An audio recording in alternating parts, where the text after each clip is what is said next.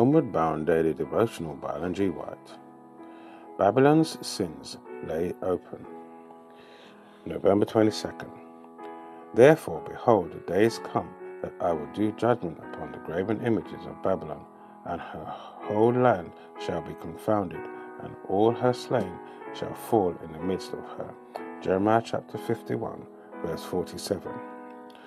Thus the message of the third angel will be proclaimed. As the time comes for it to be given with great power, the Lord will work through humble instruments, leading the minds of those who consecrate themselves to his service.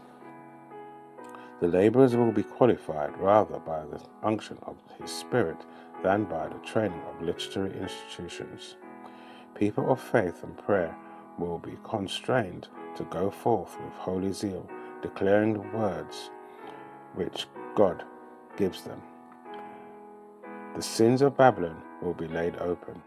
The fearful results of enforcing the observance of the church by civil authority, the inroads of spiritualism, the stealthy but rapid progress of papal power, all will be unmasked. By these solemn warnings, the people will be astirred. Thousands upon thousands will listen who have never heard words like these. In amazement, they hear the testimony that Babylon is the church, fallen because of her sin and error, because of her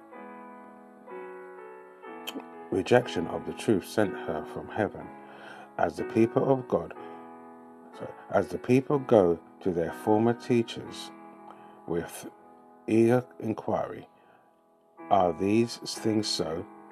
The ministers present fables, prophesy smooth things, to soothe their fears and quiet away their conscience.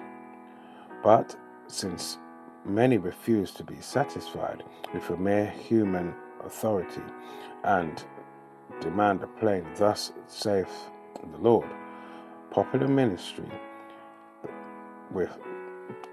like the Pharisees of old, filled with anger as their authorities are questioned, will denounce the message as of Satan and stir up sin-loving multitudes to revile and persecute those who proclaim it.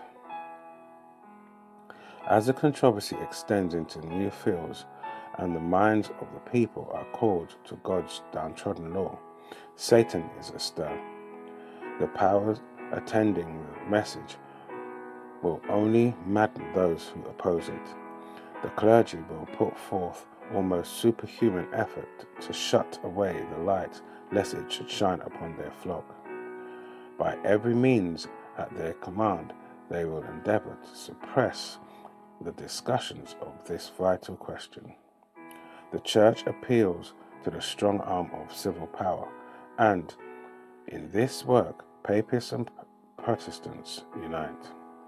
As the movement for Sunday enforcement becomes more bold and decided, the law will be invoked against commandment keepers. They will be threatened with fines and imprisonment, and some will be offered positions of influence, and others rewards and advantages as inducements to renounce their faith. But their steadfast answer is, "Show us from the word of God our error." Homeward Bound.